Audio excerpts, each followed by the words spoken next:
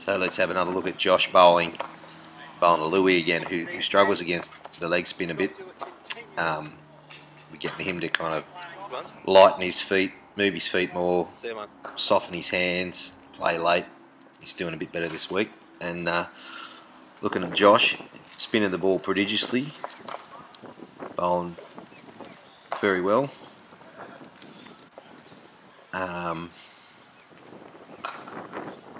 And Louis handling better there. Let's just slow it down, Josh.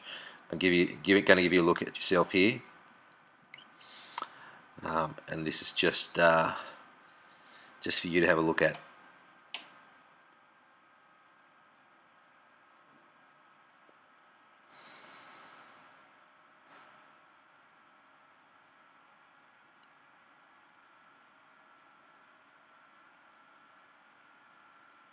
This is probably the point you want to think about just here.